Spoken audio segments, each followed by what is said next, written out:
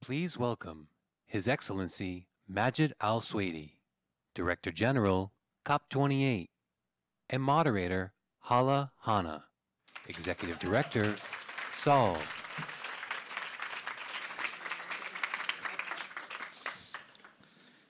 Your Excellency, thank you for being here. Though I have your permission to call you Majid, so I'll do that. But this is a big week for you, and I know that within COP28 you focus particularly on the financing part. By the way, we have 10 minutes, and I would love 10 hours, so we're going to just jump right in. But tell us, if there are any sets of solutions out there that need a huge infusion in capital, that would be climate solutions, and we have some of them here today. Would love to hear you put in context the billions and the trillions that we're hearing about. Well, first of all, thank you for having me. It's a pleasure to be here in this conversation and to be part of the discussions that are going on. The UNGA is such an important milestone when we're on the way to COP. And COP28, we hope, is going to be that real game-changing COP.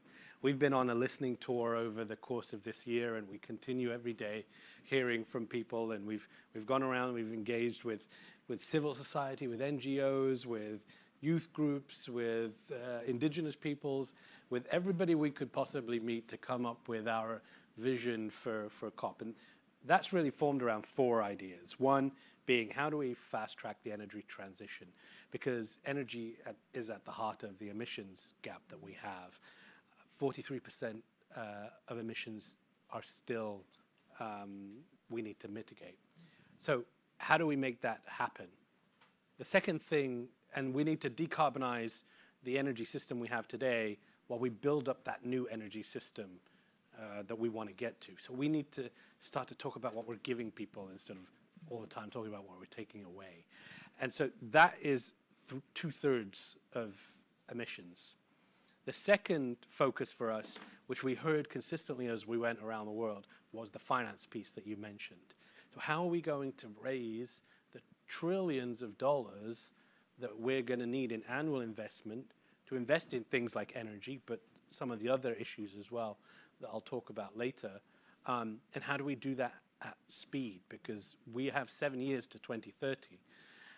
And then the third piece is for us about people. How do we make COP and COP28 about people? That's the adaptation story. Food, health, water. How do we make a COP that delivers a difference for the average man, woman, young person, indigenous person on the ground, and does it again at speed, not in 10, 20 years? And the last piece is that inclusivity, bringing everybody together. And so to answer your question, we need to invest across the board in each of these different types of solutions, and we need to break down some of the many barriers that are preventing finance from getting to them really quickly, because we know that today a large proportion of climate investment is happening in the developed world, while the majority of emissions growth is happening in the developing world. We need to flip that equation so that we're seeing capital mobilized in the developing and emerging markets as quickly as possible. Thank you for that. It was interesting to hear you talk about bringing in, the current emitters as you are building what's next. And I think this COP28 is particularly kind of focused on including private sector. Can you tell us about that, how you've gone about it? I mean, particularly for a country like the UAE, which is, an oil producer, of course. I'd love to hear your take on it. Yeah, when we approached this, the COP, as a COP presidency, we really came at it in a very humble way, saying, what could we do to make a difference? When we started, our instructions from our leadership was they didn't just want to have another COP in a series of COPs that added incrementally to the story. There's been fantastic work, but we felt that the importance of this COP comes from the fact that we're host of the global stocktake. This is the first assessments from the Paris Agreement of where we are. The main goal of Paris is that keeping global temperatures under 1.5 degrees. And we know that we're way off track, and the recent report confirmed that. We've been saying that all year. So what that means is that we need to have game-changing solutions. We need to have big steps forwards. And so we need to approach this differently. What are we going to do to make sure that we're mobilizing solutions in a different way? And Glasgow was the first COP that really engaged the private sector. I'd say for myself in Sharm el-Sheikh, I also noted the big difference in COPs. The last COP that I was involved in, I was the lead climate change negotiator in Paris. I went away for a few years and did some other things and came back. And what I noticed was that we were having the same conversations over and over, but in many ways, what we're trying to achieve has changed. In Paris, we were trying to achieve a political outcome. Now we're trying to achieve results on the ground, right? We're trying to achieve action, implementation. And that means that we need to do what we've talked about for years, leverage government policy, finance, incentives, use that to leverage the private sector and bring private sector in at scale. Because to solve these big problems, we need scale. We need everybody coming in. And so how do we think about doing that? And we can't do that by having an exclusive conversation of some negotiators and perhaps some activists. We need to have an inclusive conversation that brings everybody to the table. It brings those activists who drive and give us passion, but it also brings CEOs and industry and academics and scientists to help us come together and have a conversation. And yes, we need to have indigenous people, young people. Everybody has a contribution, and we want to create the platform and the space where we can bring people together and we can hopefully find those big ideas. You know that's what the UAE is about. That's what Dubai is about. Many of you have been to Abu Dhabi and Dubai and seen how we do a great job of bringing the public and private sectors together to deliver big outcomes. And I think that's what we're trying to do at COP28.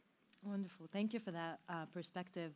And it's really inspiring to hear you talk, about the consultation process, especially with youth and the indigenous communities. I would love, how have these consultations changed what you're planning to do for COP28?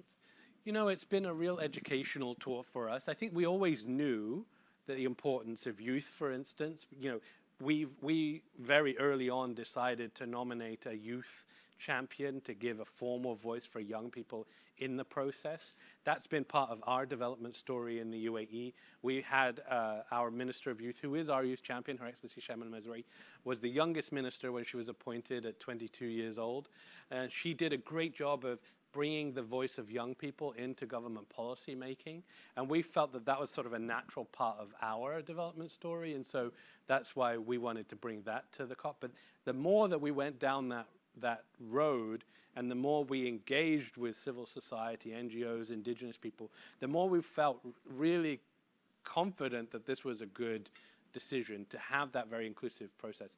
We had great conversations with indigenous people in Brazil, in Africa, in different places that I think really add so much value and so much depth to the work around nature-based solutions, around I think I saw a stat that said that they defend or protect 80% of the world's biodiversity. This is a community that needs to be engaged, and I think that I learned a lot, certainly, about how they have for a long time been excluded from those conversations. And so what can we do to change that? We need to think about how we have these conversations. How do we bring this knowledge into the process?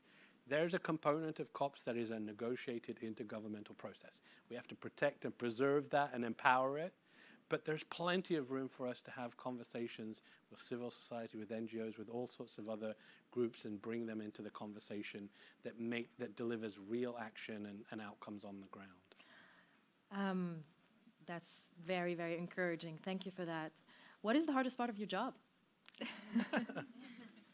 You know, I love my job at the moment. I feel that I get to work with young people. I get to, I think that perhaps not the hardest part. I'll tell you an experience that I had recently that was illuminating and was that I felt very fortunate to have, but was also difficult. Recently, we went to Kenya, and we went for the Africa Climate Summit, where we had a great announcement of $4.5 billion investment in African clean energy. And in that trip, I was able to go with UNHCR to visit the Dadaab refugee camp. And this was part of our inclusion and tour, of listening tour. We wanted to go and give a voice to those people who are impacted by climate change in a vulnerable situation. And I had a series of conversations, one with a lady who had come to the camp. I was told she was a newcomer. When I asked her how long she'd been there a year. She had 9 children. She was heavily pregnant. She had a makeshift shelter that I had the privilege to be invited into. When I asked her why she had, come there, which was essentially in the middle of the desert, she said that she had been impacted by drought. She had had a farm, she had cattle, but drought had destroyed her crops. She'd had to sell, many of her cattle had died, she'd had to sell them off. And she'd come to this camp to provide water and food and some kind of education to her children, and to at least have some kind of a future. And I think that sometimes when we're thinking about all of these big macroeconomic issues, these big political issues, we forget about that woman who's been a year in a makeshift shelter in an arid place, in a camp. And we think of a camp, this was the other thing that struck me, we think of a few thousand people. This was a camp of 300,000 people. This was a city. And then another part of the conversation, we were talking to a women's group. A small number of the women were younger teenage girls who wanted to ask for a question, and I was really happy to hear it. And they mentioned that they had 1 latrine for every 100 people, and so the things that I learned from this was that there are people in real vulnerable situations. There are people who contributed absolutely nothing to the problem and are impacted the most. And we need to think about how we are making a difference for those people first. What are we doing to make the changes we need to do to keep global temperatures under 1.5? And that has been our North Star. We try to avoid getting hung up on the sort of minutiae of various political positions and focus on that 1.5 degrees. Because if we don't address that, we're going to have more examples of this lady and her situation, and we can't do that. So we need to start to make serious decisions about and have honest conversations, coming back to where we started, on energy. We know we have an energy system today that we use that we can't switch off. How do we have a conversation about that and about how we transition, decarbonize the one we have, and move to the one we want to get to so that we can start to address it in a meaningful and sustainable way?